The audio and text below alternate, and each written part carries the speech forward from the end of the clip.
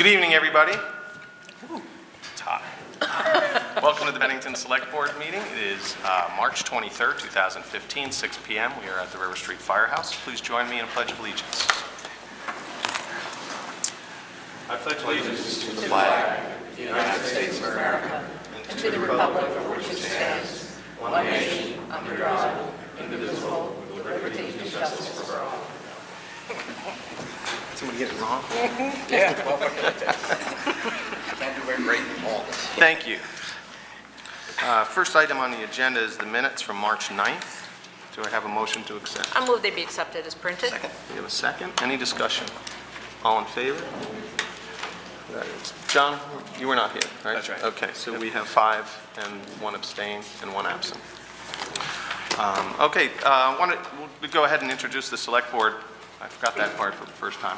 To my far left, Tom Jacobs. Hello. And Michael Keene. Hiya. Our Vice Chair, Sharon Brush. Hi. I'm your Chair, Greg Van Houten. It's James Carroll. John McFadden.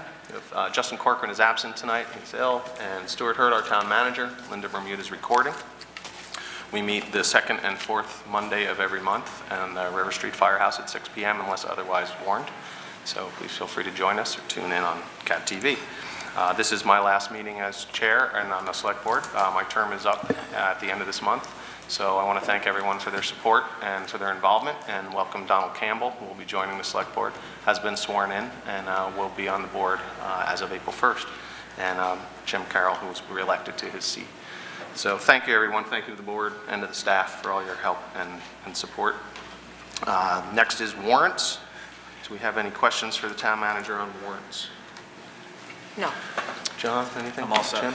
No? I just have one. It's more informational, and I'm trying to remember. It was a payment on the Ninja Trail work. Still, that was for $9,000. That was for our consultant. Yes, it's a part of the consultant cost. We're looking at a river crossing. I think we received a grant for it. We're looking at a river crossing and also a road crossing as part of that trail pattern, and that cost is obviously grant paid. Right. I take it back. I do have a question. Okay, Jim, go ahead. Fourth from the bottom on the front page 2. It's Bennington banner, website bundle, entertainment. That is part of our marketing costs, I believe. 3650 tells me it's Mike Harrington's budget. And, Mike, why don't you just tell us? Sure. That if you've been online or have seen in the paper, that's part of the Project Catalyst, the community outreach program. So we shared that cost with the banner, and they actually gave us a great rate and reduced it in half of what it typically would be for that type of promotion. But again, it promotes the anonymous tip line and then the different outreach that's going on. So those are the ads we've been seeing in the paper. Anyone else? Okay. We're trying something a little different tonight. We've moved citizens portion to the end of the program to accommodate what's really been a trend is citizens coming to comment or listen to something on the agenda. So this actually gives them a chance to listen to what's going on and then comment or ask questions further at that. Also, when we have guests here that are scheduled to make a presentation, we can more accurately tell them what time they'll be doing that. So that's an experiment we're trying tonight. So we're going to move right into the Applegate Block Grant deferral request. Michael Harrington, our Community and Economic Development Director, will lead this. Good evening. This is the second time we're before the board. Nancy Owens is here for representing Housing Vermont regarding Applegate's Community Development Block Grant. There are 2 components to this. The first is what they've requested as a 30-year deferral, which again, as described at the last meeting, allows the town to remain an equity partner in the project while they continue to do needed upgrades and rehab to the development. Specifically, this time it is around energy efficiency upgrades. The second component to this is that they will be looking to implement a new ownership structure, still involving Housing Vermont, but those are the two components that they've asked for as we look to renew the deferral on this project. Okay, thank you. And I'll answer any questions, and so will Nancy if you have questions for them specifically. Board, I sent an email, I didn't get anything back. Does anybody have any further questions for? I had a quick question that I think could be answered better at the meeting. The only question I really had was about sustainability, and time and time again, I think this has come up a few different times while I've been on the board at least. You've mentioned that it's very typical for these loans to be deferred and never actually paid off. So from a sustainability standpoint, why can't we find a project that might be able to sustain itself and eventually pay that back? It's usually typical for low income or affordable housing projects specifically. We have had community development block grants that are related to business growth, and those do get paid back.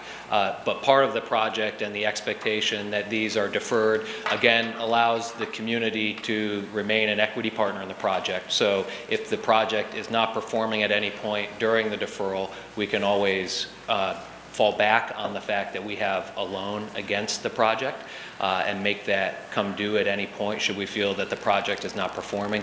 The second piece to that, and Nancy may be able to speak better to this, but it also continually allows the rents to stay affordable at whatever project you're talking about. So part of the understanding with these projects is that the continuation of keeping rents at a lower amount and affordable also requires some forgiveness on the loan piece. So those are the two components that fall into a project like this, and specifically as they relate to community development block grants across the state and across the country.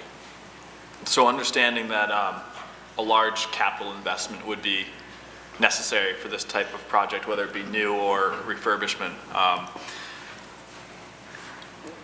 would there be a plan, or could there be a plan put in place where, because the loan or the low interest rent should go up over time as well, because people are making more money, and that group, even though it's low to affordable income, whatever you want to call it, that group is going to also increase 2% a year, or whatever we happen to see year after year. So if they don't have that capital investment, are they not putting money away for these types of repairs that are required and not putting money away? I mean, how does that work, and how come it can't be built into the project over the next 30 years so that they're prepared for payments? Sure, and I'll let Nancy speak to the specifics of Applegate and maybe other projects that Housing Vermont has been involved in.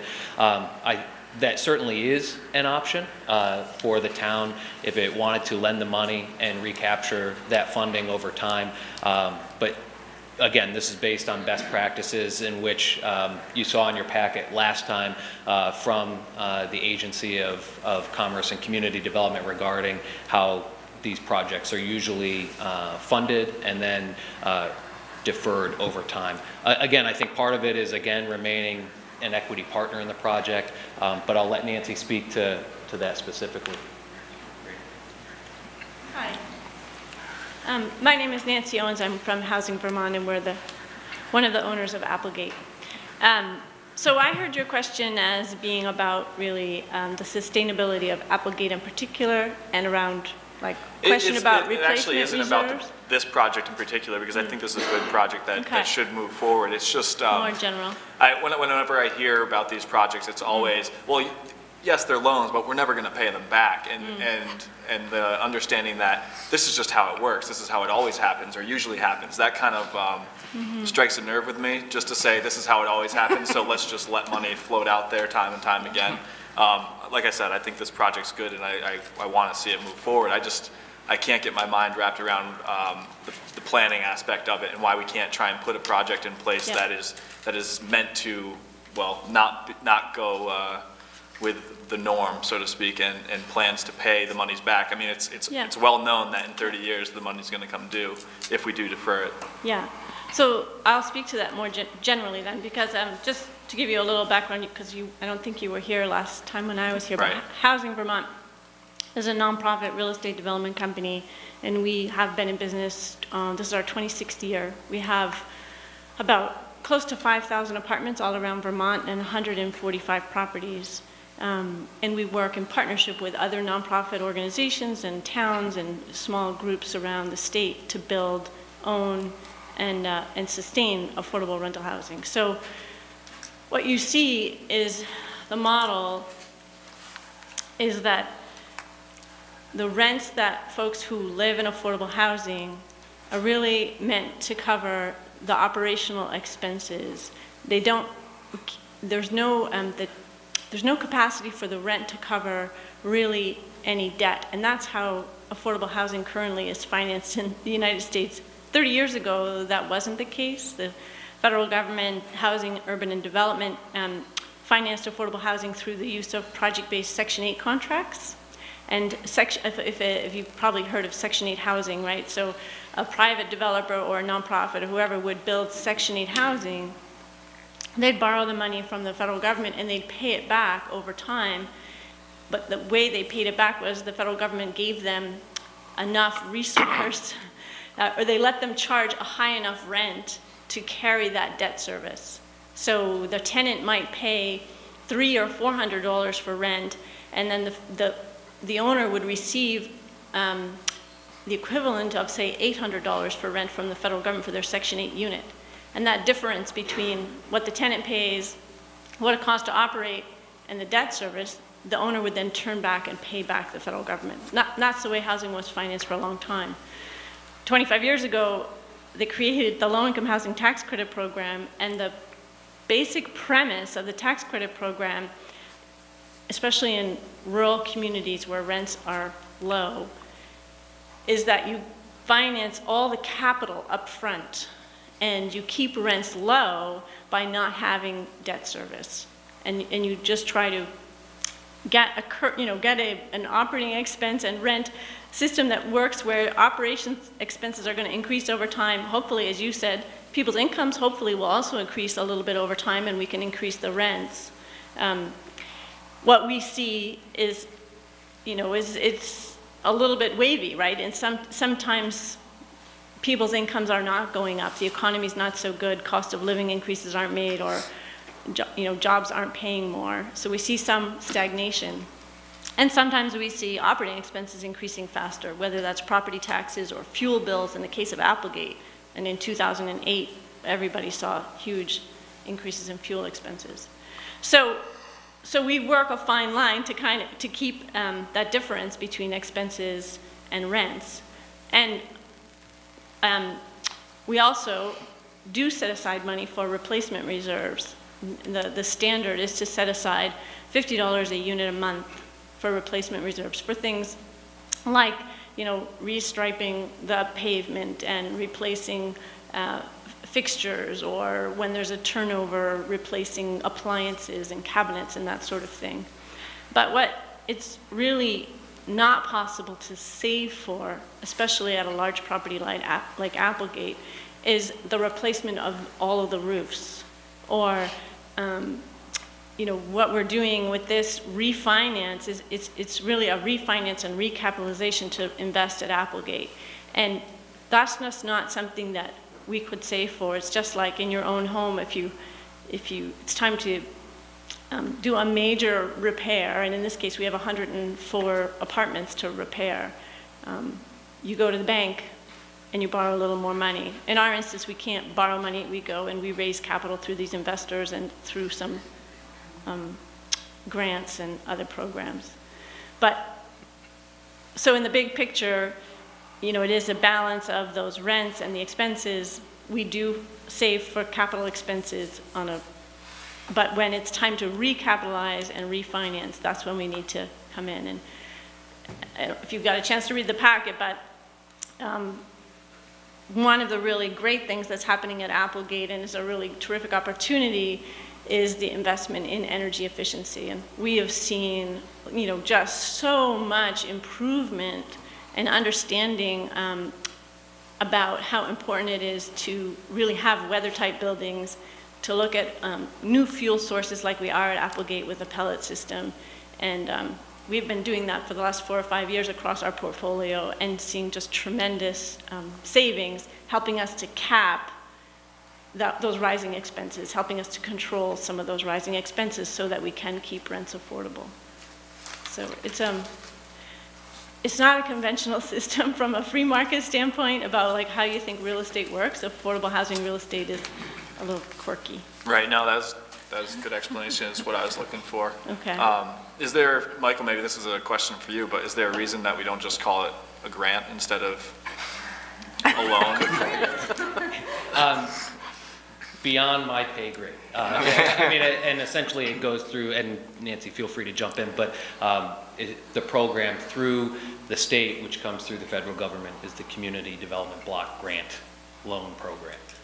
And if you want to talk about the structuring of it as a loan as opposed to a grant, feel free. I mean, you've answered my questions, so I'm more than satisfied. I want to be able to look at a piece of paper and say, oh, it's called a loan, but I know that we're not going to get this, and not just for this project, but moving forward in general, because it needs to go into all of our calculations when looking at our budget and everything. So if it's never going to come back, I don't know if maybe you knew this already ahead of time, but if it's money that's not coming back, then it's something that we should plan for, regardless if it's called a loan or a grant or whatever. Sure. And just so the board is clear too, when the actual community block grant was awarded, there were no local funds contributed to the CDBG, similar as we're doing with Shires Housing now. So again, just so you're aware of that, those are monies that are funneled down through us from the state. Okay, thank you. Okay. My understanding has been that the reason behind calling it a loan is to keep us involved in the conversation, so that we have to have this conversation once in a while. And you bring up a good point, Greg, and I alluded to it a little bit earlier, but in our conversations with Housing Vermont and Applegate, I mean, one of the important parts of this project is that as a loan, it does allow us, again, to have equity in the project and be able to use that as leverage so that, in this case, it's under good supervision and operating accordingly, but that wasn't always the case with Applegate, and it hasn't always been the case with other affordable housing projects. So this allows us to have leverage over them should it cease to perform to the expectation that we have as a community. Okay, thanks, Michael. Tom? I know 2 weeks ago we talked about the amortization. In the 98, I recall that the loan was deferred for 15 years. And if the loan is again deferred for 15 years, does that change your operation or the rental structure? How does that impact if we vote on a 15-year rather than a 30-year? Yeah, I would. I proposed a 30-year because that's sort of become the standard in the industry and what the state sees and expects. In the discussion we had a couple of weeks ago, I went back and looked at it, and I think if you all would prefer us to come back sooner and not wait 30 years to have this conversation again, I think that would work for the project is a 20-year term. And okay. so that would be acceptable to us if that would be preferable for you. I just see that if there's going to be any equity, which is Right. a real significant question at this point, the future board or whoever is looking at this, looking at it sooner rather than 30 years out when the property may be fully depreciated. So that's responsive. Thank you. Sure. Okay. Anyone else have a question for Nancy? No, but I would support Tom's point there with 20 years. And one question that I brought up with you last week was, first of all, this is a $7 million injection to our local economy. And I asked for greater assurances from you that we would have as many local contractors as possible. And not just one ad in the banner, leading up to the start of this project, but continuous and regular advertising in local newspapers that would attract local contractors. And I need your assurance tonight for that.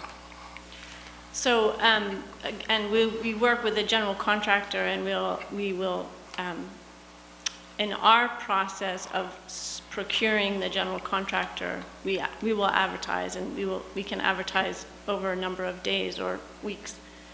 And what kind of, I'm sorry to interrupt, what kind of oversight do you have with respect to the general contractor and suggesting local contractors?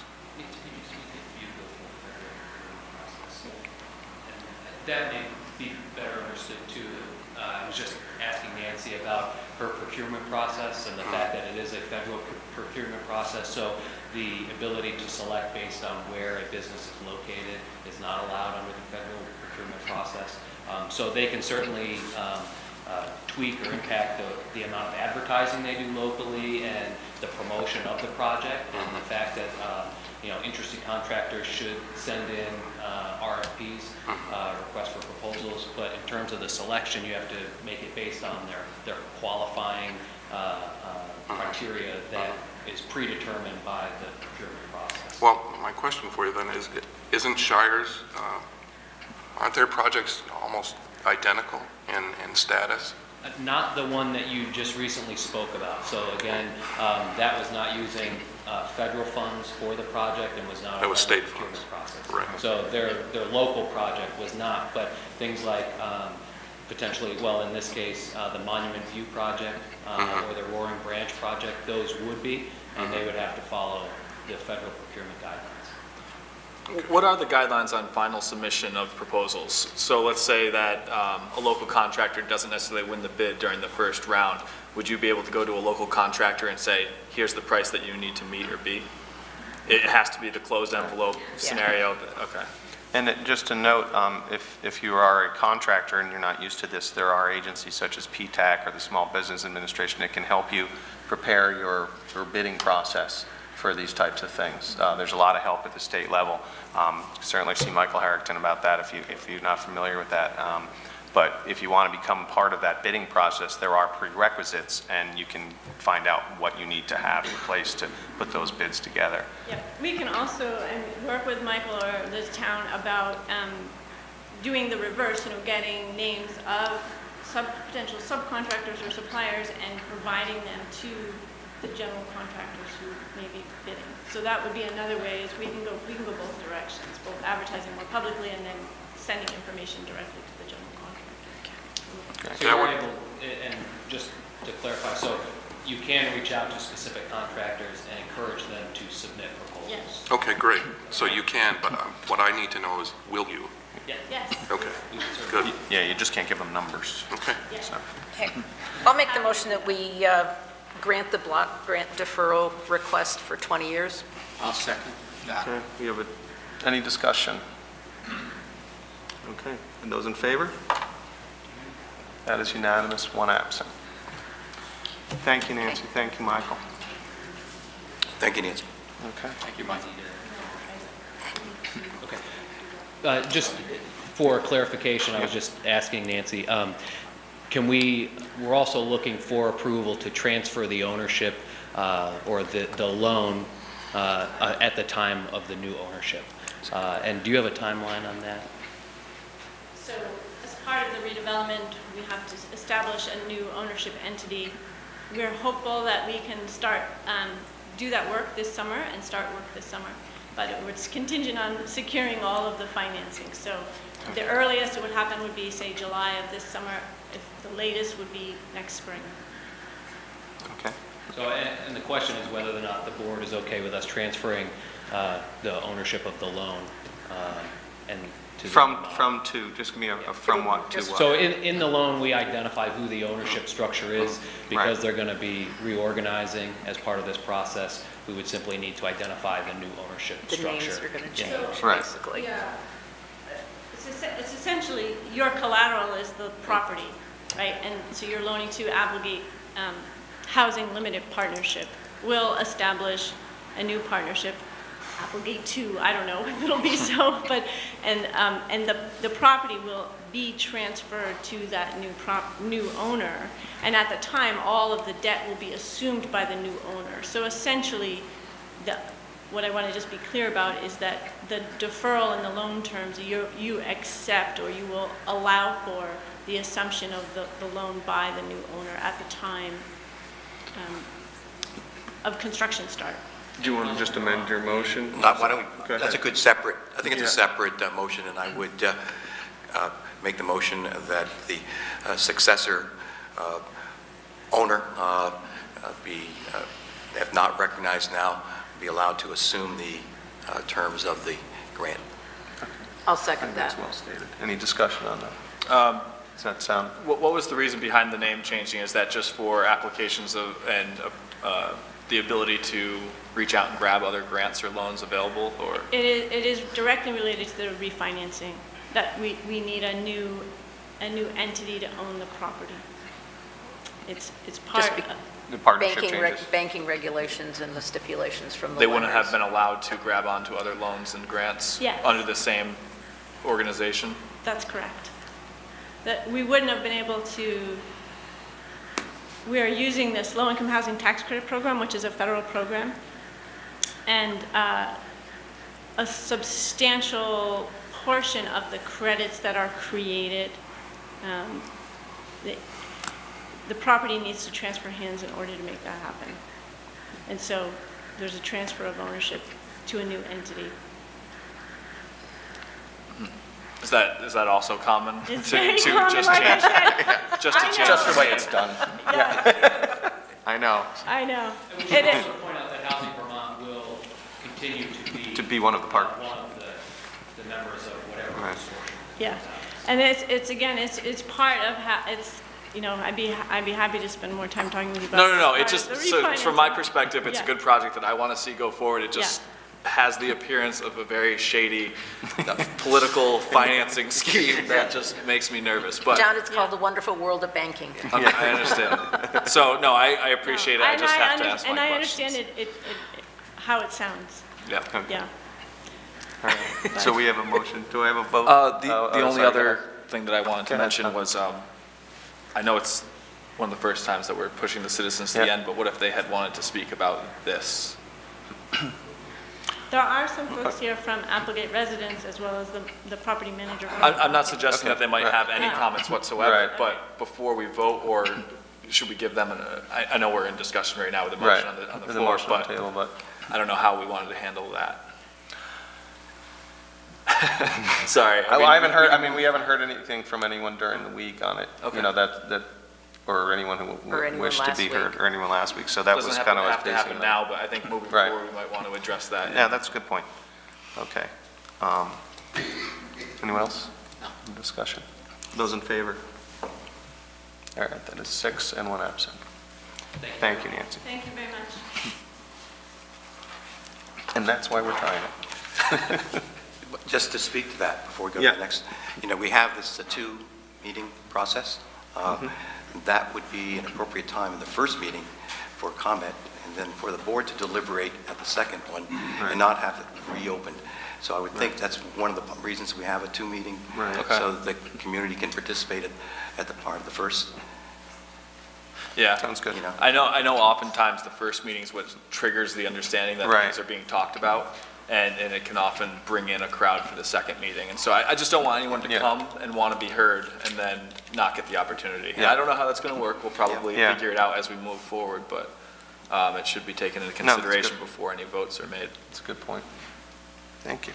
All right, next item on agenda is a follow-up to the Article 15 on town meeting day regarding fluoridation of the water that was voted down by an advisory vote. We have put this on an agenda as a follow-up. It says final discussion. It's certainly not the final discussion, if I have anything to say about it.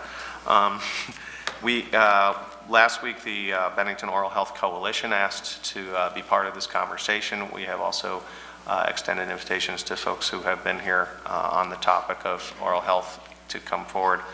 And so at this point, I have a letter from the Bennington Oral Health Coalition, and it's twofold. The Bennington Oral Health Coalition, as you know, as I've stated many times, came out of the VCRD community meetings and has been a town-endorsed committee. They're asking to be a sanctioned subcommittee of the Board of Health, which is us as well, in a separate role from Select Board. And they are inviting folks to come to a meeting on April 22nd, 2015 at 6 p.m. right here at the firehouse. And we can post this information. There's an RSVP number at 447-3700 or info@benningtonoralhealth.com. At this meeting, we will ask the community members to present ideas and concrete actions that can begin to address the oral health problems in Bennington. We are in need of additional volunteers to work on ideas and action steps that will be generated at the meeting.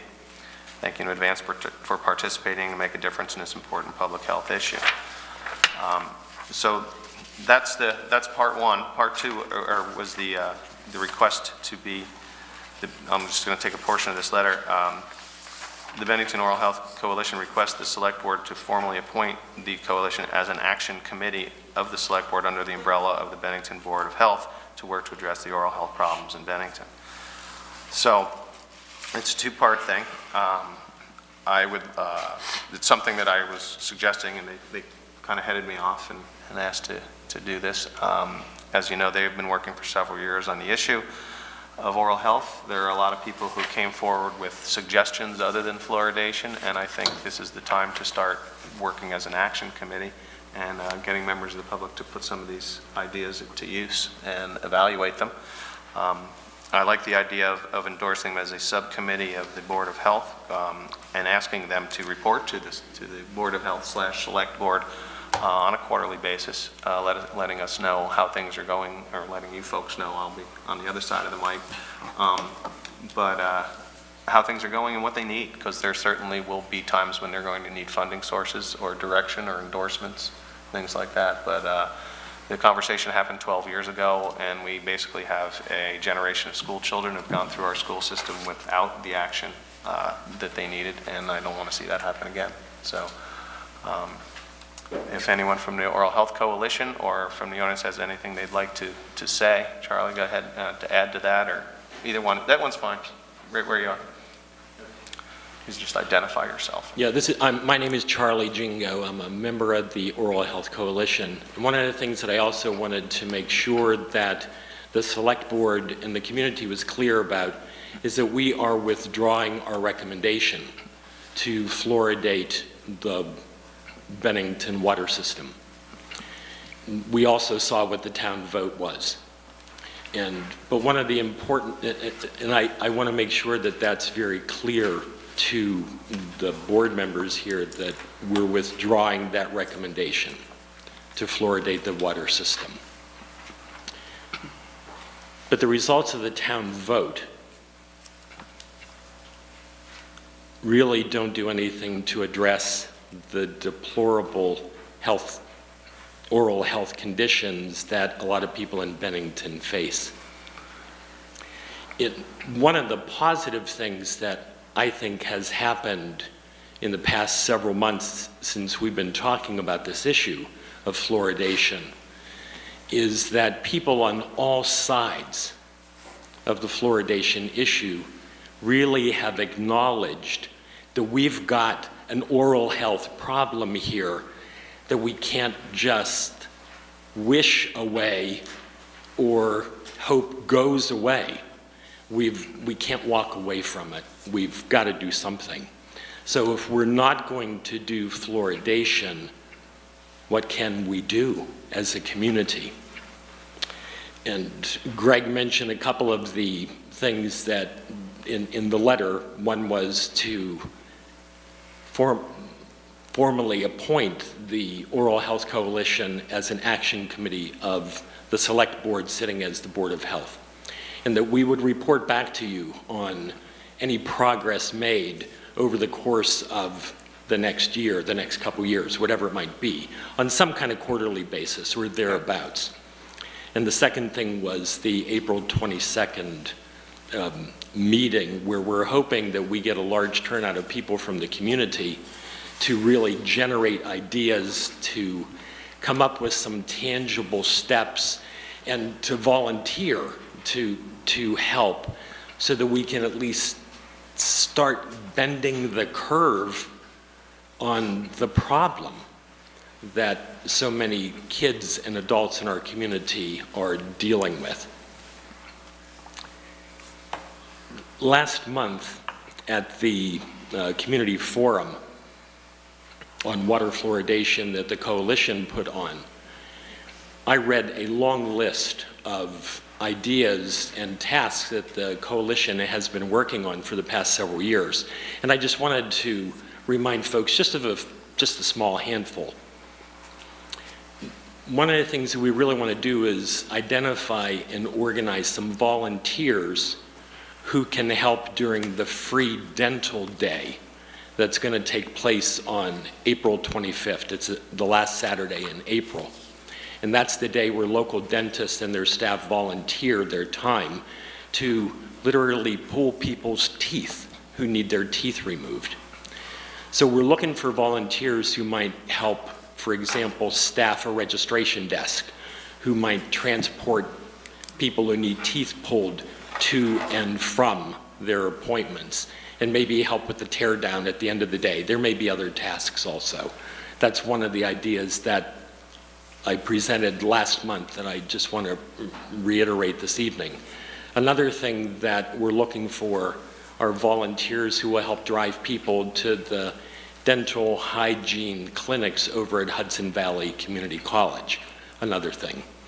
It's my understanding that the Select Board is still holding joint meetings on a monthly or so basis with the Bennington School District Board.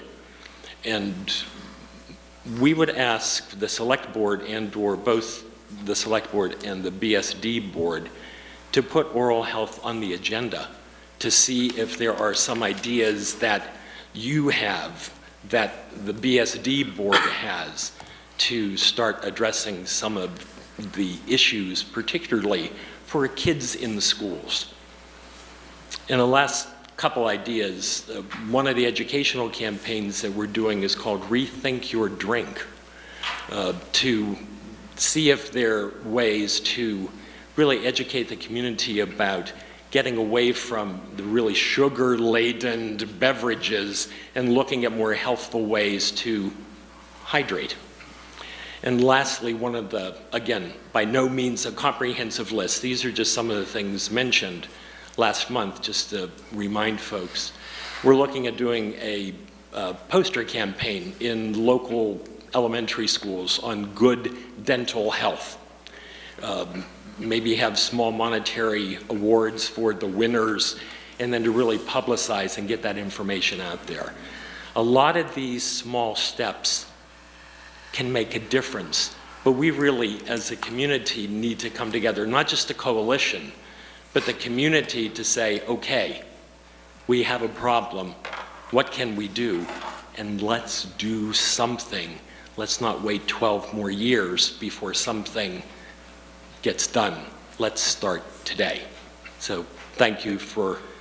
Charlie, just to clarify, Sure. As far as membership in the committee, I just want to clarify to people that this is not something that is an exclusive committee of medical people or a particular profession, that the community is invited to be part of the Oral Health Coalition. And one of the things that we may find is that people want to volunteer for a task. Yeah.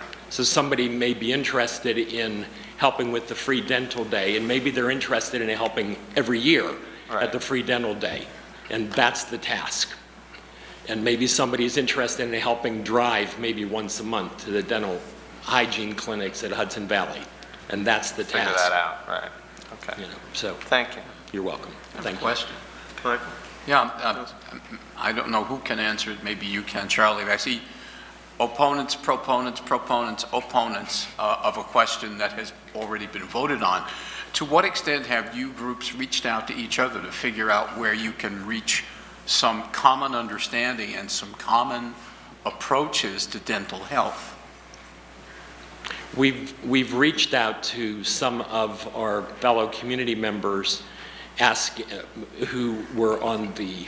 I mean, specifically among the folks here are among the most vocal Yes. on both sides.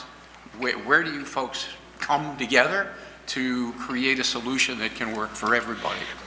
One of the things that I would say, Michael, is that our hope is that we've reached out to some folks who were very vocally opposed, and we've invited them to come to the April 22nd meeting to help generate some of those ideas that we're hoping comes out of that meeting.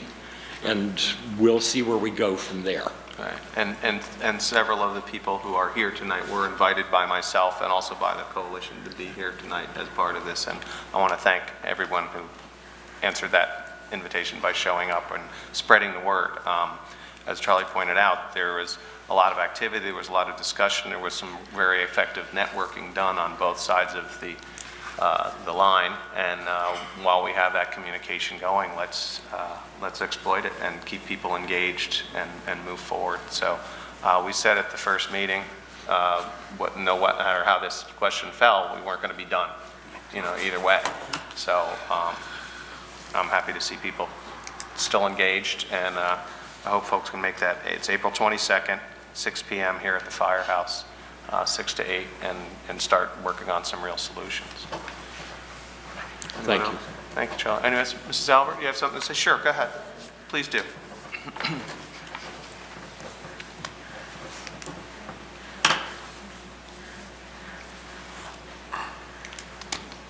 You probably know me by now. I'm Mary Albert. I'm from Bennington. We are here tonight at the invitation of Chairman Greg Van Houten. Before the March 3rd vote, our group talked to very many Bennington residents, and they voiced their opposition to fluoridating public water supply for a variety of reasons. But none were opposed to preventative oral care.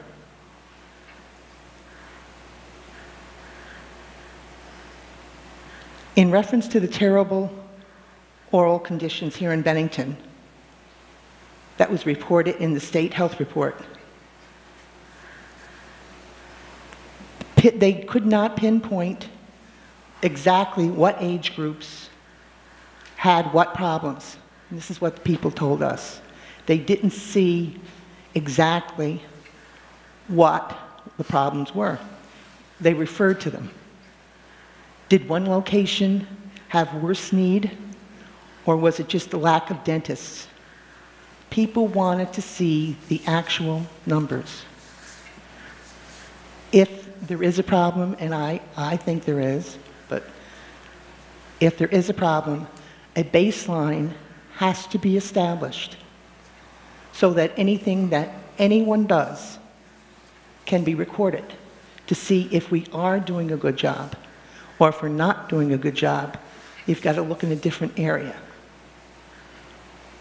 Some members of the Bennington Oral Health Coalition agree that if we had a bigger and a better dental clinic in Bennington, the oral health of Bennington would improve.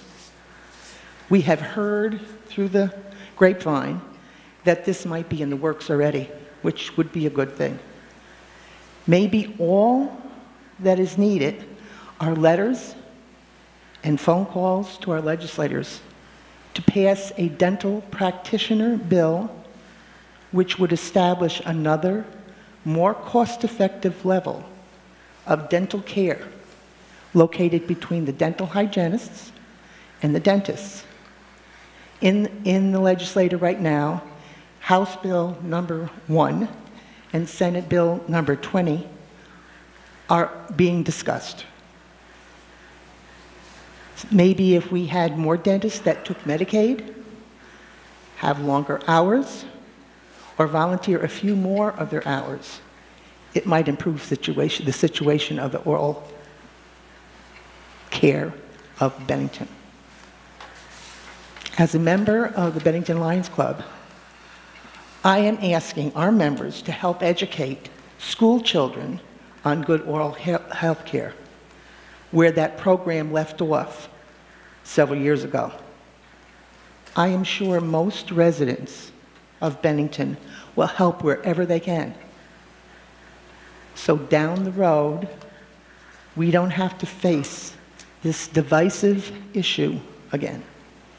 Thank you. Thank you, Mrs. Albert. Anyone else on the board have anything to say? No? Okay. No, are we going to take action on that? I was going to say that entertain a motion to recognize the Bennington Oral Health Coalition as a subcommittee of the Board of Health. I'm not in favor of doing that tonight. This is the first I've really heard about this request. It may well be in line, but I really would want to think about it before we create another committee or subcommittee that doesn't have defined specific roles and a time frame. So there may be a time and a place, but I don't think it's tonight. Well, you have several meetings before that advisory meeting anyway. Right. Yeah, the dental meeting too, so it's my last chance to make you do it, so. I'll get my arm back out. But it is my policy to wait a meeting to make a vote, so I'm fine with that. That's just, I want to throw it out there. Anything else? Okay. I want to thank everybody for all of that and for the effort and the attention to the issue. Again, April 22nd, 6 p.m. here at the Bennington Firehouse, and we'll take on this issue. Thank you for that.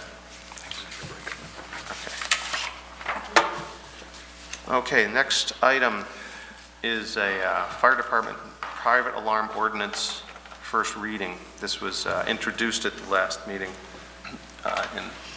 in concept, but Stu, you want to head that? Actually, the next 4 items are all first readings of ordinances or agreements that have been put before you before.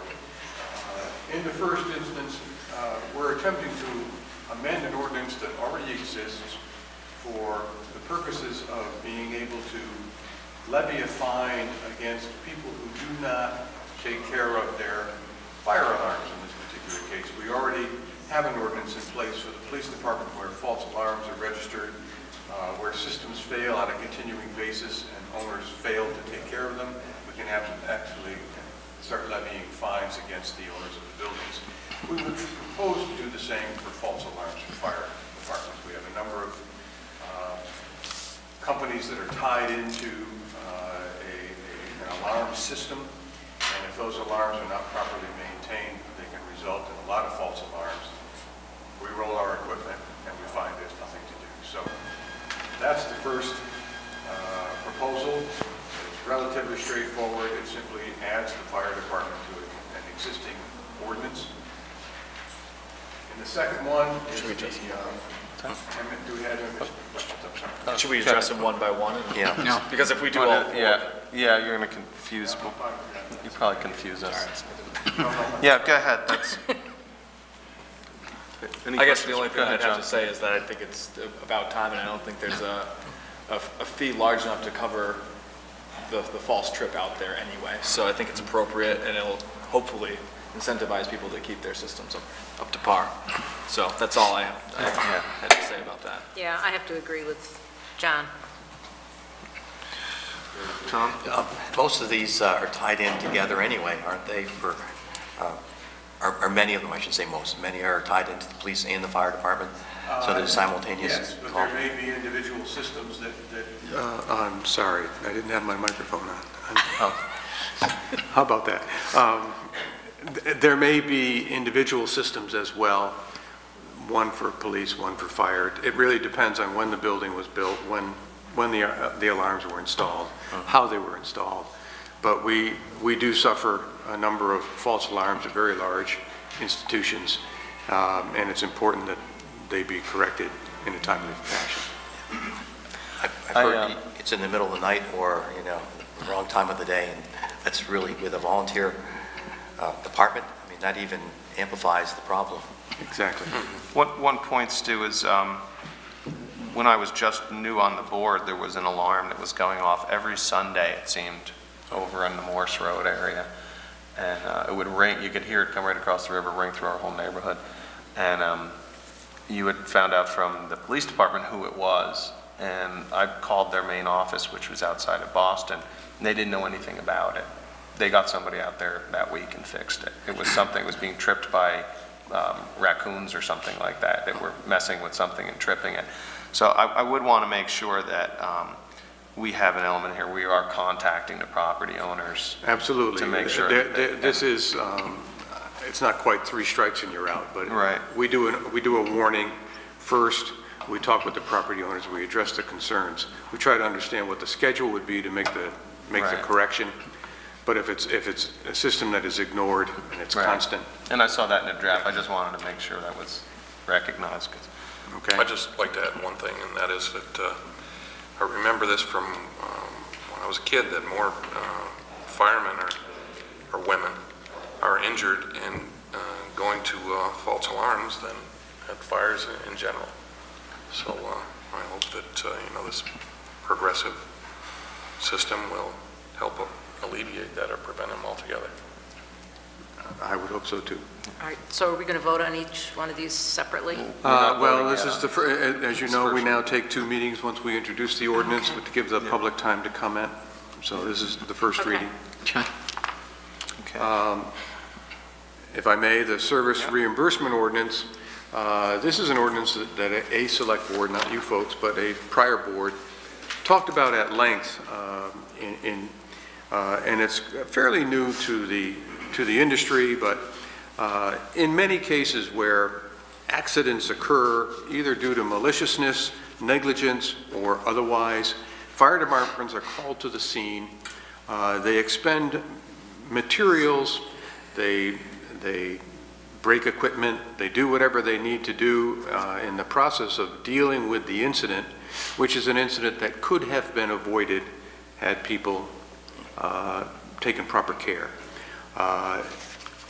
Many towns in Vermont, especially the larger towns, are now seeking reimbursement from insurers for these kinds of incidents. And the initial reading of this some years ago, the board back then was concerned we really hadn't defined what those incidents were, or how they would be different from just a normal house fire. So we've reworked this, retooled this. The fire department and our Department of Public Safety director have taken quite a hard look at other ordinances, incorporated that wording, and this, should it be adopted by the board, would begin to allow us to seek reimbursement for mostly materials, not man hours, but materials, that you use up during a response to an incident which turns out to be something that was truly avoidable or otherwise malicious or due to negligence. Power line problems is another thing that's been identified where we are called to be on the scene and simply close the road as a matter of protection until the power company can come.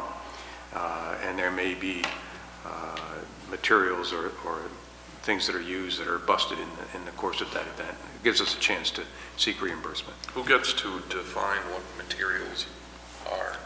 These would be normal operating materials. It would be the fire department in concert with the public safety commissioner. They would be the ones that would basically enforce this ordinance. The request for reimbursement would be run through the public safety commissioner's office. The manager's office would obviously be copied and be involved through our contracts administration department, which is generally Michelle Johnson. She does much of this work now in seeking reimbursement for damages to street signs and things by careless and negligent operation of motor vehicles. Stu, what is the success rate in working with insurance companies to get reimbursement for this kind of expense? Surprisingly very good. I believe the town of Shasbury... Will they naturally pass it on to the insurance policy holder? And, that would be the case, yes. Yeah. And in instances where the individual, and we find this, does not carry insurance, we would go after the individual themselves or the company, depending on the situation and the amount of effort involved. This has come up several times in budget discussions the last few years, and just, when you talk about an auto accident with fluid dispersed and you have to put down the take up material and clean it up and dispose of it, it starts to add up, things like that. Tom, did you have something? Do we, sort of follows on that question or inquiry, is that do we keep a list, or is there a reference of how many times this appears, and or we've had an issue with that? I know there's all incident reports, but do we keep us sort of like this should be something we shouldn't have had to be there? I would say that the fire department probably has an indication of how many incidents over the last several years. When this first came forward, I think they've been tracking it. Some of the things that do occur is if you use your extrication tools, which are extremely expensive, and they are busted in the process, is it the taxpayer that should be buying those new tools, or is it the individual who was careless and negligent in the operation of the motor vehicle? So, I mean, that's the basis for it. I believe they have that information, Tom. I don't personally have it. I'd like to just see that, at least for graphic discussion purposes, just to get an idea so that it doesn't appear that the select board is just acting under a whim. There's actually some significant activity in history that suggests that this is appropriate. I shall do that. Yeah, and obviously the concern is always you don't want to discourage people from calling 911 Right. because they think they might get a bill. Yeah. So Good point. it's One thing that does concern me about this one is the open-endedness.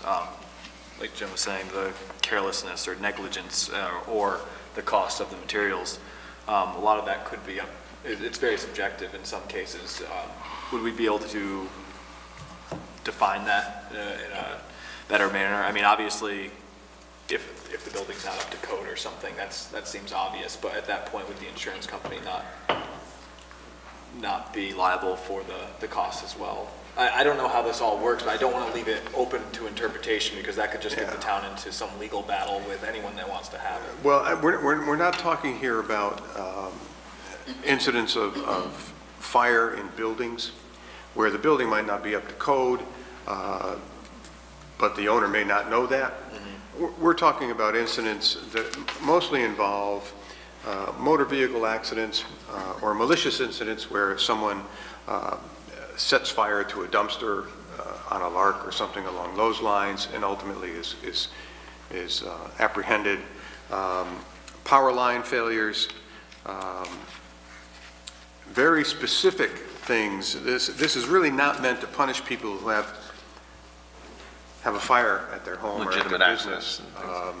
Now, there may be some of those that could have been avoidable, but that's not the intent, is not to go after the people who suffer the accident. We're talking about non-permitted burns, which are basically people who don't get the appropriate permits to do a burn, or permitted burns that get out of control because of negligence, where the operator leaves the fire unattended or whatever. Power line problems and hazardous materials calls. A lot of times the fire department is the organization that responds to a hazmat call, and there are materials that are used in the containment that once they're used up. Right. So that's the kind of stuff we're talking about.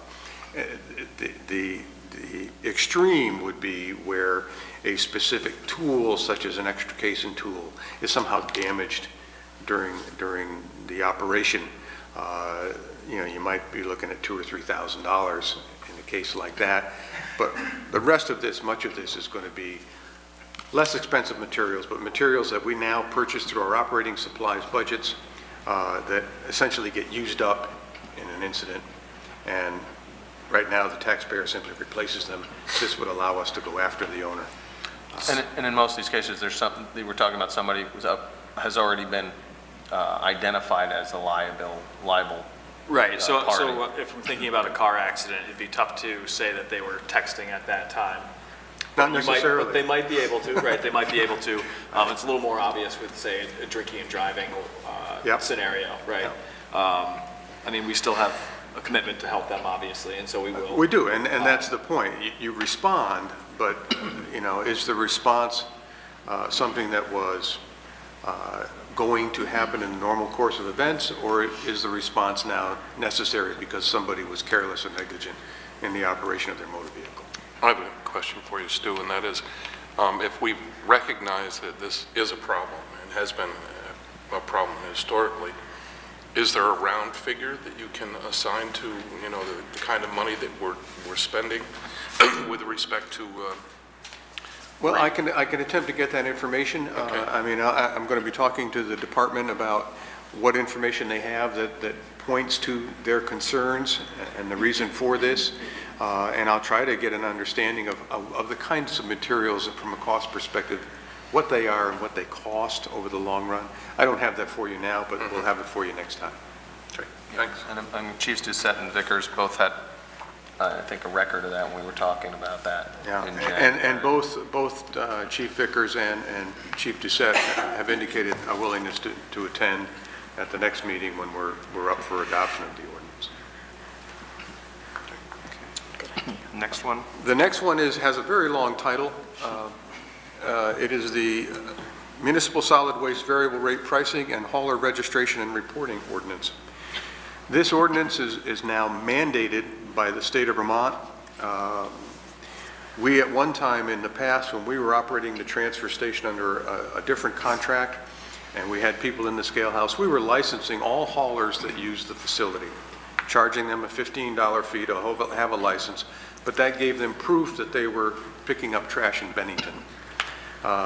Under our new agreement, which has been in place for now more than a decade, Casella has the right to take in trash from a 20-mile radius in order to optimize their use of the transfer station. And because we don't pay that cost, it's a per ton cost at the door, there's no impact on the taxpayer for that increased use of the transfer station. Now the state has said, we really want to know who's hauling. We want to know, to some extent, what they're hauling. We're going to be mandating that if they do curbside collection, that they also offer curbside collection of recyclables. And we want to guarantee that the price that they're charging is a unit price. It has a basis on some fact. So many dollars per bag, so many dollars per 30-gallon container. Haulers will have the right to justify a transportation fee on top of that, if in fact they're going long distances with their materials. But we find ourselves now with the state with this new emphasis on really identifying where trash is coming from and trying to increase recycling in the state of Vermont to a 50% recycling. The state traditionally has been in the range of 30 to 35% recycling. Most people do it on their own. They take it to the transfer station. Other than knowing what the tonnage is, we have no way of knowing what percentage of that is actually separated from trash. So this is an attempt to have the haulers help us make those identifications. There is a cost that the haulers are going to see. The state has recognized that, and they're starting to put in place programs to help the large haulers, especially the TAMs and the Casellas of this world, who have numerous vehicles that now will have to be re-outfitted in order to handle this kind of material. Bennington is a step ahead of the process because we do have scales at the transfer station. We've been doing a per unit cost at our transfer station for years. It's either per bag or per pound. You can pay either way. But now the haulers are going to have to do that for curbside collection. They're going to have to figure out how they price those containers that you see along the curbside. So will that pricing be public? How will The that? pricing will be public because they will file it with us and it'll be available to people. And ultimately, the ordinance and the state of Vermont will require that they begin to report on a quarterly or semi-annual basis their collection rates and their recycling rates. Every hauler who operates in Bennington will be required to be licensed here. Most haulers that operate in Bennington probably operate in Shaftesbury, Woodford, Pownell, Hoosick Falls. So from those that operate within this area will have to be licensed in each and every town that they operate. And part of the beauty of the ordinance is we're all of the towns that are attempting to form this alliance, which is a 13-town consortium, are attempting to adopt the same ordinance. And the fee for the license may be different depending on your administrative costs. We'll probably look back at a $15 fee, which is what we were charging before. We think we have in the range of no more than 5 or 6 haulers currently operating in Bennington. Okay. 15 per vehicle? The fee we're going to look at a fleet fee. If you have more than so many vehicles, there'll probably be a one-time $50 fee, $15 for each vehicle that the small haulers might own. So we're going to try to balance that out. Yeah, work that out, and I don't think it's contained here in the ordinance at this time. The fee will be established by each town as it sees fit. But at least we're all operating under the same premise. We'll be able to consolidate that information, and at some point in the future, as we work through this, Bennington County will be able to tell its citizens what is being generated, what's being recycled, where it's going. And those of us here in the southwestern corner of Vermont, as well as the southeastern corner of Vermont, have a unique situation because much of our waste, not a lot of it, but some of it, goes out of state. We have a couple of haulers that operate in Bennington that have 2 or 3 customers, and you see the big trucks around town. That waste is coming, they're coming into the state, collecting the waste, and taking it out of state and disposing of it. And the state will be actually enforcing the licensing regimes that each town will adopt, because those folks are going to need to be licensed. And even though their trash is not ending up here, they're operating here. We need to know what they're doing and where it's going and how they're handling it. And they're also going to be facing the same recycling requirements if they want to do business in the state of Vermont. So it's a very long title, pretty straightforward ordinance, and all 13 towns that have been working together many have already adopted it. Line 3, where it says identify their territory, what's the process for that? How does that look? I'm sorry, Mike? Identify their territory. Their territory. They have to tell us what their range is. Okay. For instance, I mean, if we use Casella operates within a 20-mile radius of Bennington. They operate throughout the county. They run 2 transfer stations. TAM operates at least 1 transfer station, is seeking to operate a materials recycling facility. The big boys have greater ranges. Yeah. We've got some small haulers that simply operate in Bennington, and they'll tell us what their range is. Stu, I've got a question for you. Are there other places in the state or the country that have implemented this sort of ordinance?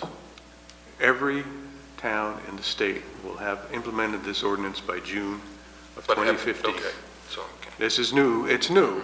As a new requirement, it came out of a law that was adopted last year, but it has to be in place by June of 2015. But we don't per se have a track record on it, I think, is where you're always going, Yeah. right? Stu, the licensing charge sounds pretty nominal, but is there a report back from the haulers to the town, or does that go to the state and then back down to the town? The reporting will come to the towns initially because it'll be an individual ordinance. We may be back before you if we do form the alliance and it's up and running and we actually have a means of reporting directly to the alliance. Then that we would be back and look to perhaps alter the ordinance so those reports go directly to the alliance. Initially, the reports will come to us and we will disperse them to the state. So either through the alliance or directly, depending on where we end up with the next item on the agenda. You're not going to have you don't anticipate a very significant overhead administrative expense? No, we really don't. We issued licenses through the collections department years and years ago. They still have forms that they have shown me. Our forms are a little more complex because we're also looking for certain reporting requirements. But we don't anticipate that there'll be a large burden of administrative work involved in this. There will be more work for the haulers, though. Okay. Yep. Thank you. With the more work for the haulers, there could be a lot of work that has to be done, like you said, to their equipment. Have you been involved in any conversations about fees to the user? Or is that? No, we haven't. We haven't. Through the alliance meetings with the state of Vermont, Trevor Mance has participated, has indicated that his costs will be substantial to modify much of his fleet. Some of the newer vehicles probably won't need modification, but some of the older ones might. And will that impact his fees? Potentially. But that's going to be, we're not getting involved in whether the fee that you're charging is the appropriate fee for the business. Right. All we want to know is that it's a unit-based price, and it's the same for all your customers. No, I just didn't know with the conversation that you've had, if you've had any, I don't know, Yeah. The state understands that, and they didn't understand it when they first passed the law, that there are going to be substantial costs involved for the haulers. Okay. Anyone else? All right. Next item. And the last one, I sent you in your packet a revised version of the alliance agreement, the interlocal agreement, which is the 13-town consortium. We collectively asked Rob Wilmington to take a look at this from the municipal ordinance perspective. We're going to make some slight changes in the document you originally received, such as removing the names of the towns involved, because not everyone may end up joining the alliance. So there are some small changes that will be made throughout this particular ordinance. We'll have those finalized for you when you take a look at it at the next meeting. But I wanted you to see the changes as compared to what you had originally. And this has now had council review. And Mr. Wilmington's very confident that we meet not only the municipal regulations that allow us to do the ordinance, but also the state laws regarding the formation of interlocal agreements and alliances, which is a term specific to solid waste collection and maintenance. So we'll have all of these on the agenda for the next time and be looking for formal action from the board. Okay.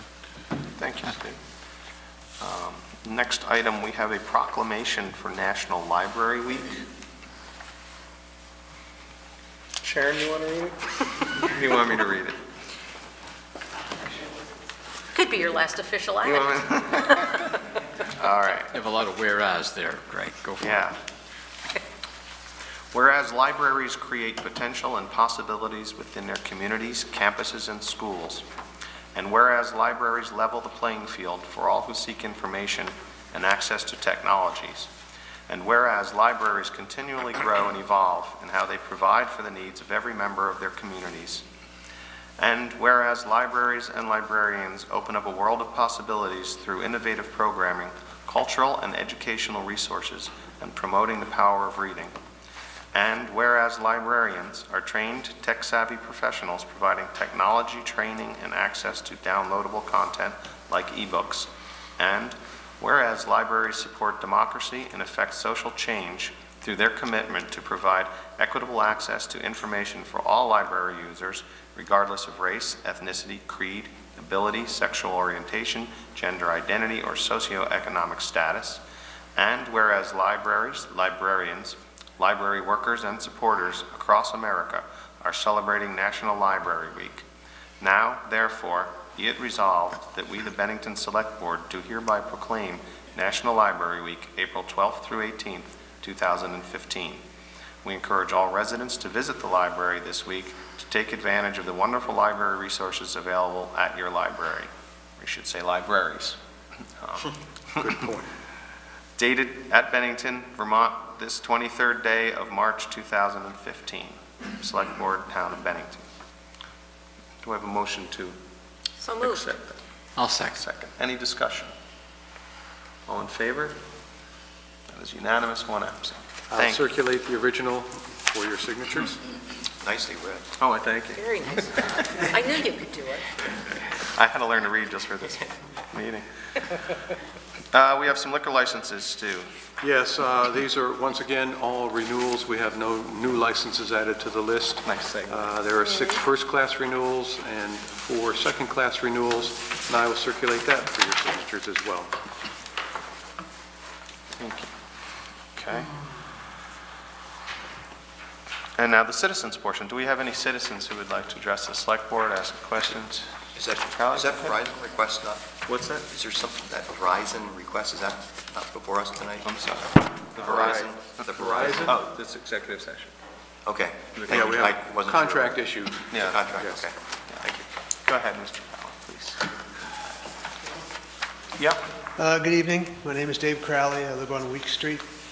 I think I've been here before with you and asked about this on a larger scale, but maybe if we can get more specific, I can get some results. I think we need a pedestrian crossing signal placed at the intersection of Weeks and Dewey Streets. It's the only crosswalk on the entire length of Dewey Street between Main and Monument that doesn't have even the most simple crosswalk indication. There are flashing red lights at Elm and at all other crosswalks except this one. There is at least a diamond-shaped yellow warning sign showing a pedestrian and an arrow showing it's a crosswalk. But there's nothing at Weeks and Dewey. And specifically, this is the intersection right by the hospital entrance when you come Weeks. Right, and crosses over to the walkway that goes up into Putnam Memorial Hospital and UCS and all that. The distance from Monument to Elm Street, which is completely unbroken and minimally residential, is over 3/4 of a mile. And people can get, the speed limit there is 30 miles an hour. There aren't very many people who do 30 miles an hour on that street at that distance. It's also the approach to the hospital, so it adds not only legitimate emergency vehicles, but distressed drivers as well. Distractions like the very fact that they have to go to the hospital in the first place, and then add in whatever extra stresses may fit in, then add the traffic that the closure of the North Adams Hospital is adding. And really, this is just an accident of some magnitude that, through nothing but the grace of God, has not happened yet. There hasn't been a big, major T-bone sideswipe accident. Oh, I beg to differ. Well, not at that there was one, intersection. but it wasn't. There was one about 2 years ago. About 2 years ago, was a guy on a motorcycle driving erratically and going and cutting through traffic when he should not have. Normal drivers blow through that stop sign all the time. Sometimes they're stressed because they're going to see somebody in the hospital. Sometimes they've got somebody in the car that needs to go to the hospital right now. Sometimes it's just they're unfamiliar with the road, but I walk that road every day, and people blow through the stop signs all the time. The most charming surprise that I got here when I moved to Vermont was the courteous and polite Vermont driver, and they're still very much in evidence, but they're getting crowded out by drivers who don't recognize the value of patience and courtesy. There's just a lot of traffic now from this sort of tri-state area of Massachusetts and New York and Vermont, and they're all going to this to the hospital under various stressors. I request a flashing crossing alert at the intersection of Weeks and Dewey for the safety of Bennington's residents and visitors, both walkers and drivers. And I have downloaded some information from RAI products, R-A-I products, and they're in Texas, that they do pedestrian crosswalk stuff, they do electric stuff, and they also do relatively simple to install solar flashing, what are called RRFBs, rapid flashing beacons, and rectangular rapid flashing beacons, and they're one of the most effective devices for getting the motorist attention, according to a study by the Federal Highway Administration. You can put those up with a solar panel, and there's no wiring, there's no trenching, there's no nothing. You stick a pole in the ground, thing starts flashing. Nobody sees that crosswalk. Yeah. I stand dressed like this in that crosswalk, and people blow by all the time. You want to go like this? Yeah. There are a lot of distractions, as you mentioned there, traffic and the stress and distressed drivers. So we have talked about this before. We've not talked about using flashing beacons at crosswalks. No, just visibility at that. The problem with I previously suggested that the little stanchions with stop, stave off, or pedestrians. Right, that's what we.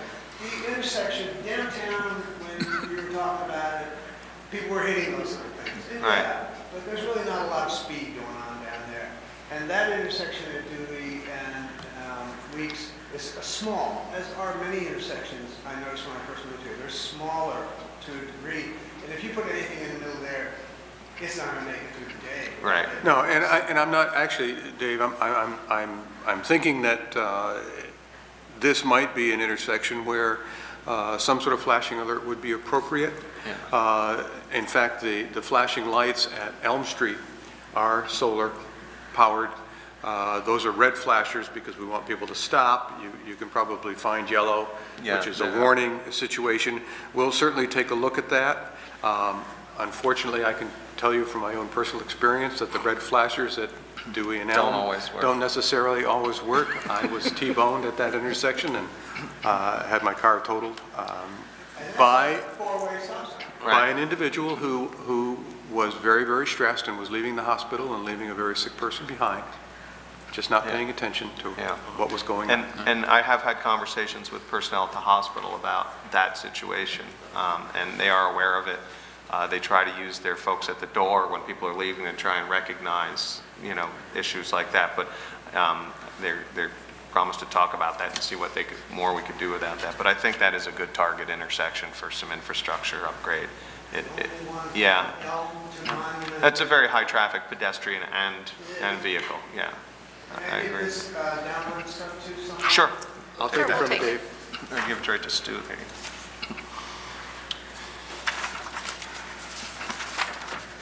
Thank you very much. Thank you, Mr. Carroll. That's very helpful. Thank you. While we're on the subject, Stu, there's also no stop sign from, as you go along Weeks and you cross Putnam. That's the, Oh, yeah. that's, everywhere else there's a stop sign all the way out to. There's not a stop sign on Putnam, you mean? Yeah, right, four-way stop. Is Not a that- four-way stop, there's a two-way stop on Yeah, Putnam, but right, but it not the doesn't other way. stop on. And the other intersections have four-way. Is there a reason for that? In fact, the four-way stop at Jefferson, is it Jefferson? Right. Yeah. Yeah. It's Washington. It's Washington. Yeah. That was installed specifically because cars, as they come up from South Street, there is a sight distance issue as they crest that hill.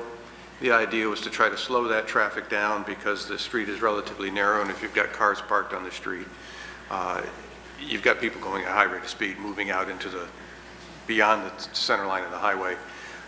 So it was to give a little extra care for that particular part of the street.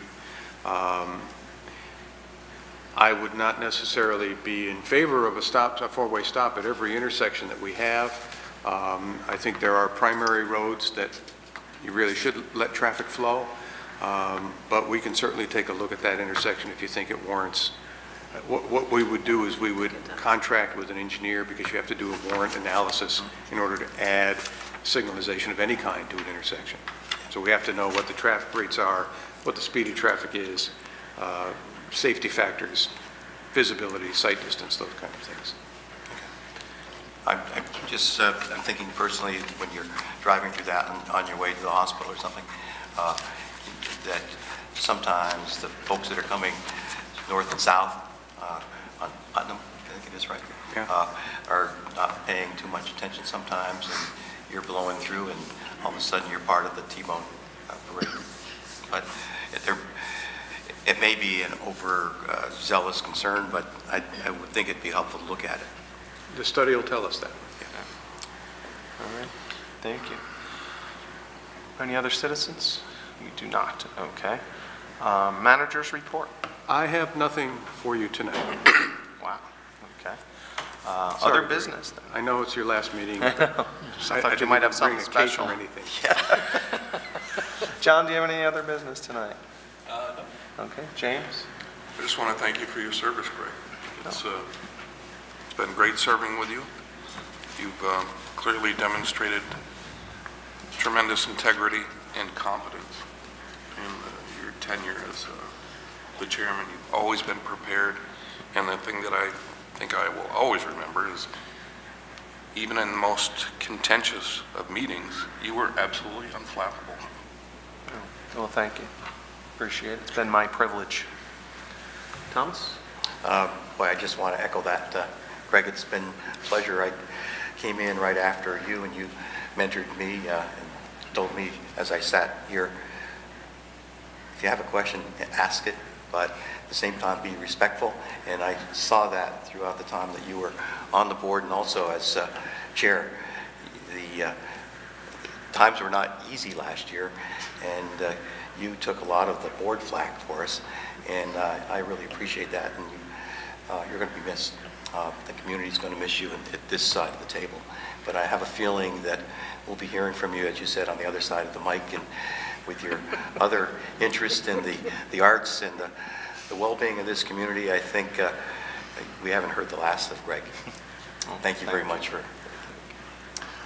And I'll thank you as well. I'll echo everything that's been said so far. And I do have one piece of other business. I addressed it with Stu this afternoon by phone, but because of the construction on Benmont Avenue, I've been contacted by a lot of citizens with some pretty salty language.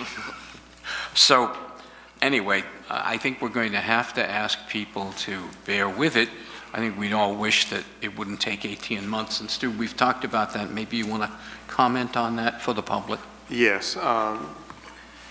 You may recall, those of you who were watching discussions back then, but this bridge project has been vetted for nigh on probably a decade. It went from a two-lane deck replacement project to, we actually looked at a 3-lane project to increase stacking capabilities as you come back across the bridge. When those prices came in an estimate, the board went back and asked the agency to rethink the 2-lane approach. Once we agreed that the 2-lane approach was feasible, then it became, how do we construct it? And the fastest way to have constructed this bridge would have been to close it in its entirety, detour all traffic around it. I think prior boards were very sympathetic to the business owners in that stretch of road who would have been entirely cut off. So the ultimate decision was to encourage the state to bid the project with 1-lane traffic. Ideally, it would have been signalized so that traffic could move in a north-south direction. However, the approach from Northside Drive onto the bridge is far too short for the amount of traffic. We would have had traffic backing up into Northside Drive, waiting for a signal to change. So the decision ultimately was made to have northbound traffic only and detour all southbound traffic. It took us a while, and I don't mean us, but the way that the project was signed led to a lot of confusion. People found themselves kind of in no man's land, having gotten to the bridge and realized they couldn't get across, backing into the various businesses that were there and trying to turn around. Some were actually ticketed going across through the construction zone against the signalization. The state, in fact, has re-signed the project to try to encourage people not to find themselves in that situation. I even suggested that they close off the slip lane entirely and force people to go to the light, and therefore you have to make a conscious decision. But that would all require a change in contract and a change in contract price, just as now changing the traffic flow would be a massive change in contract and contract price. So it may be that there'll be some additional changes made to the traffic flow pattern, but the project is now a single lane, always open. It will take potentially 18 months, but I think much of the end time is planned to avoid serious weather concerns so that the contractor does not find himself in a liquidated damages situation at the end of the project because they haven't got the grass growing yet, they haven't got the curbing in. The bridge decking will be replaced much sooner than that, and it may be open to traffic much sooner than that, because it's a relatively straightforward project. New deck, new rails, some bridge abutment shoring up, and some work in the river. Fairly straightforward, but it's going to be a little confusing for people initially, and we hope that as the better weather comes and daylight is with us more time than not, that kind of confusion will end and people will get used to the flow. I have seen an improvement down there very quickly. You know, within a couple of days, I think that the habitual slip lane turn has Yes, been today there relieved. wasn't anybody that was making that mistake when I was down I that way. can't avoid it. I just keep doing it. I'm so tempted to do it. I come off the highway, I got my right blinker on, and I gotta go straight. But so anything else? There one more thing. We did, John McFadden and Sharon Brush and I have volunteered to develop a set of performance metrics. We've done a lot of research. I've spoken about some of that research with Stu, shown him that. We've been meeting regularly. We're probably going to have something to show to Stu to work with, and then within, I would say, maybe a month to show to the select board. Thank you. Sharon? Just thanks. Oh, my pleasure. It's been a pleasure. I have a I'm sure couple. we haven't seen the last of it. No, a couple quick things. Yeah, the Cultural Bennington Planning Committee is working on the event we told you about, Exposure in Bennington 2015. We've had some great commitments as exhibitors and sponsors.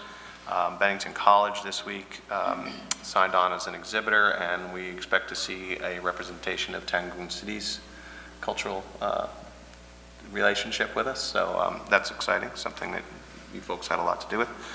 And on Benmont Avenue, I just want to remind people those businesses are open. You have to access them from one side or the other, or just from the south. But please don't forget your favorite businesses just because it might take you another couple minutes to get there. As Stu indicated, you know, losing access on a road can be very difficult for a small business over an extended period of time. So try to keep those folks in mind when you're out shopping.